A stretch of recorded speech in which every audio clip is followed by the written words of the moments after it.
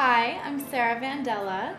I am 24 years old from New York, Long Island, New York. My measurements are 36D, 25, 34. I am a Sagittarius and I love sex. I've wanted to be in the sex industry all my life, and I've always known that ever since I was about 7 years old. I became a sex worker in May of this year. I did my first scene for Naughty America, and that was before I ever had an agent, and they put me on the box cover for My Sister's Hot Friend Volume 9. So that was really cool. My co-star was Jack Venice, and he's really sweet, and I love him. My first kiss, oh my god. I was probably 11 and the kid who I kissed was probably 16 and he had braces. I remember this because they felt funny, and this was when we were living in California. We lived in California for about 4 years in Orange County, and then we moved back to New York. But yeah, this kid his name was Josh, and it was in a summer night, and we were playing, the whole neighborhood, the neighborhood kids, we were playing like flashlight tag, and all the kids would have a flashlight, and it was dark out. So Josh and I hid together, and he kissed me, and I remember the braces touching my lip, and that was my first kiss. My first scene, okay, this is great. My first scene was for Naughty America. It was for My Sister's Hot Friend, and it was with Jack Venice, who is absolutely wonderful. He was so supportive of me and totally helped me out. I have to say, however, my acting and performance was below mediocre, and hopefully I believe I have come a long way since then. But the people of Naughty America were very supportive of me and believed in me, and they gave me the box cover for that, which was a promise Brett Brando made to me, and it was just so wonderful that he believed in me, and I thank him dearly.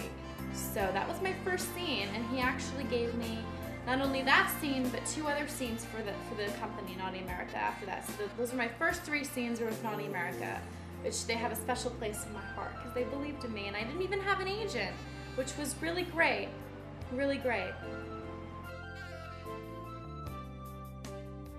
When you don't have makeup on and you wake up and you can be you, that is sexy.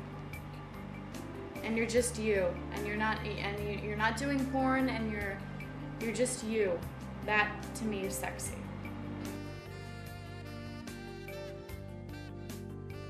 When you're not trying to impress a woman and you're just okay with yourself, that is sexy to me.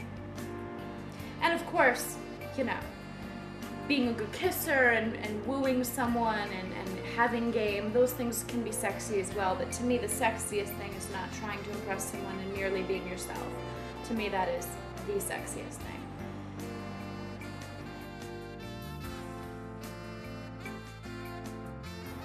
I love the ass. I love the ass. I'm big with the ass. On a female, love the ass. And lips. Love lips. It doesn't have to necessarily be full lips. Sometimes the way someone has an expression is just very intriguing and makes you want to do ungodly things.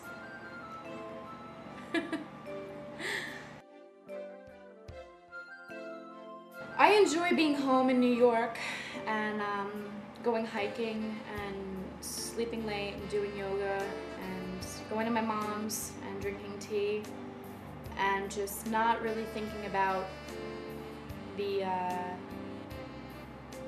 push for, you know, making money or what I have to do for the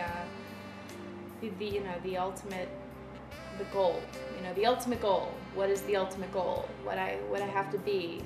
That, you know, is important, and one needs to think about that, and I need to think about that. But I really enjoy not thinking about that and just being Sarah, who is Sarah.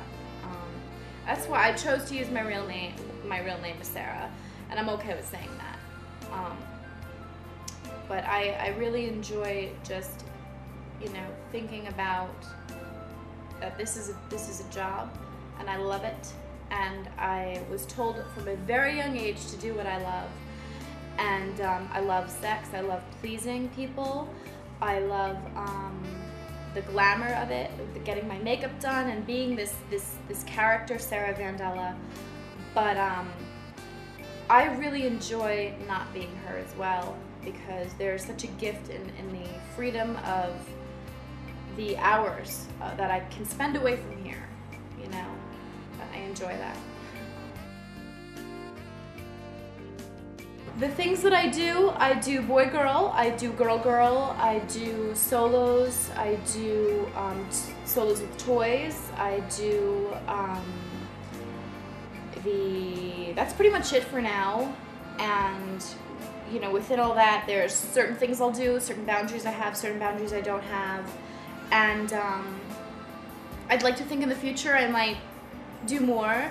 However, I can't say that that's for certain, and I can't give someone a promise as to what that will be. But I love what I do now, and hopefully that will be enough for certain people. I'd hate to think that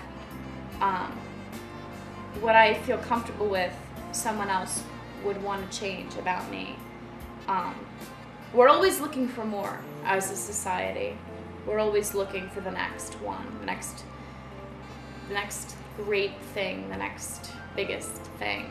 And I don't always know why. Maybe I know why. It's that underlying feeling of never being satisfied enough with what we already have. But I'm satisfied. Maybe you can be too. I don't know. Hopefully I satisfy you. Well, I am Sarah Vandella, and thank you so much for watching AVN, and I hope you've enjoyed what I've had to say.